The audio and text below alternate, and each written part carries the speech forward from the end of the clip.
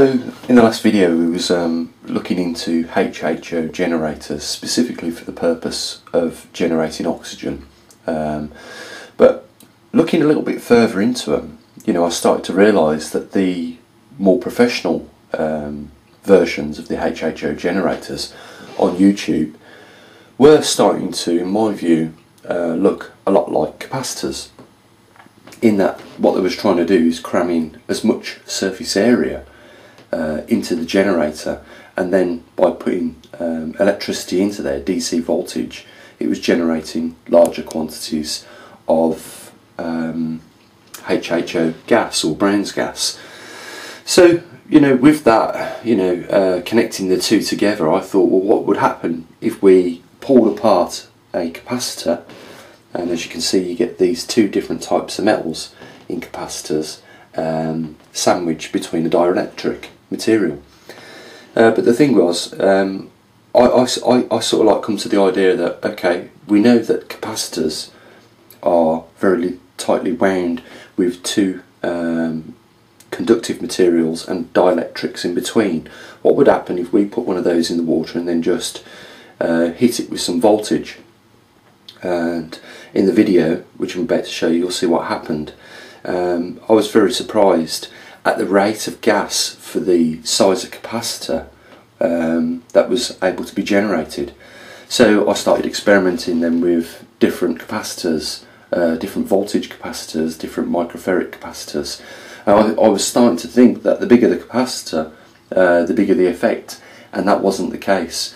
I think I've got a 200 in this beaker here. I've got a 200 volts 100 microfarads capacitor, which is a very large one, but doesn't really yield massive amounts of HHO gas. The other thing is, these small ones didn't require any additional light or catalyst to improve the yield of HHO gas. These capacitors on their own, without no electrolyte, seem to really pump out the HHO, but there is a problem. It's a bit of a payoff. They only withstand a certain amount of DC power going through them, and they burn out very quickly. And what I found out is where there was burning out is where the pin was on the capacitor.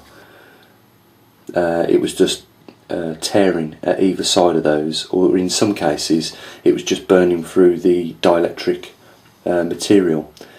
So I started having a go at making some of these myself, and this is the sort of format which I started making them.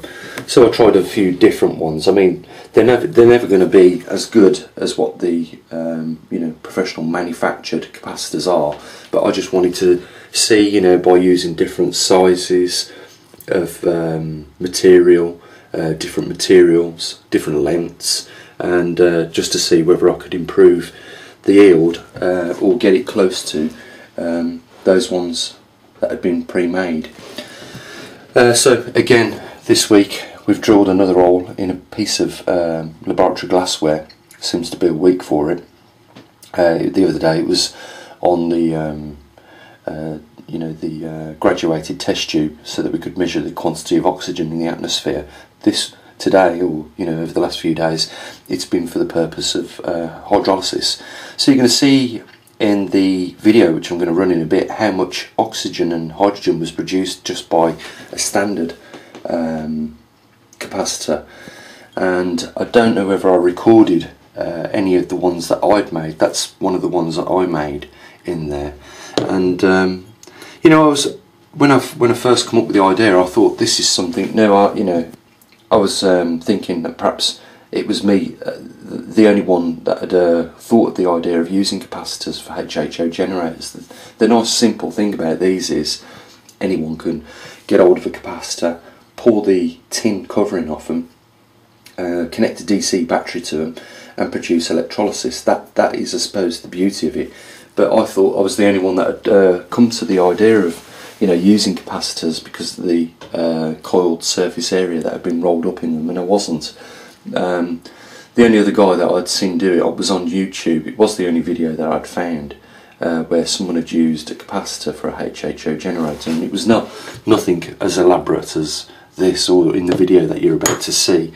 And he certainly in the video didn't take it any further than that by attempting to make his own capacitors. But you know, I just think that we're going to find a lot more about these capacitors in the future, and I think there's a lot of technology that's going to come from the idea of you know, shrinking surface area of these plates and utilising the whole idea of how capacitors work. And you know, if you've watched some of my other videos, you know, where I talk about gravity and suggest that, you know, gravity is static charge, you know, that sort of thing, that if you rub a balloon on your jumper and hold it to even paper or even tin or a little bit of foil or, you know, dielectric materials, there's nothing that it doesn't attract. And that, in my view, is exactly how gravity works. You know, gravity holds on to everything, be it dielectric or conductive.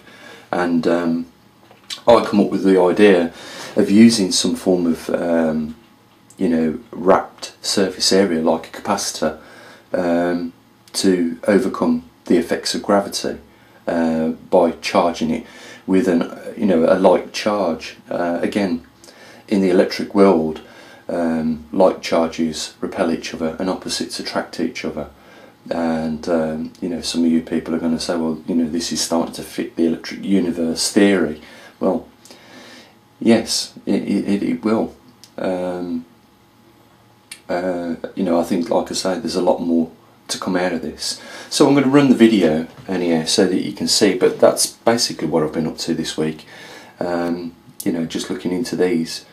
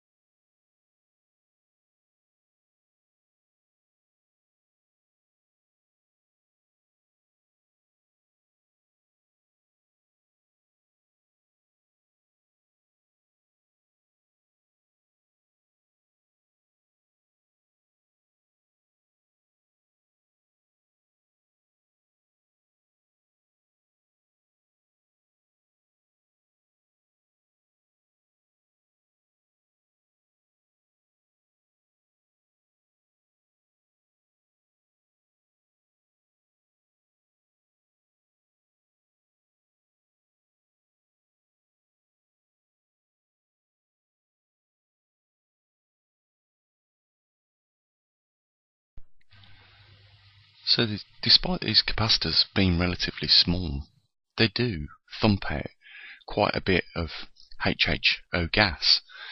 Now, although they burn out when they, are subjected to, around about half of amp at 30 volts, you can see the quantity of gas just before they do burn out that's being produced is relatively massive when you consider the scale of the the generator, that capacitor that's pumping out the gas.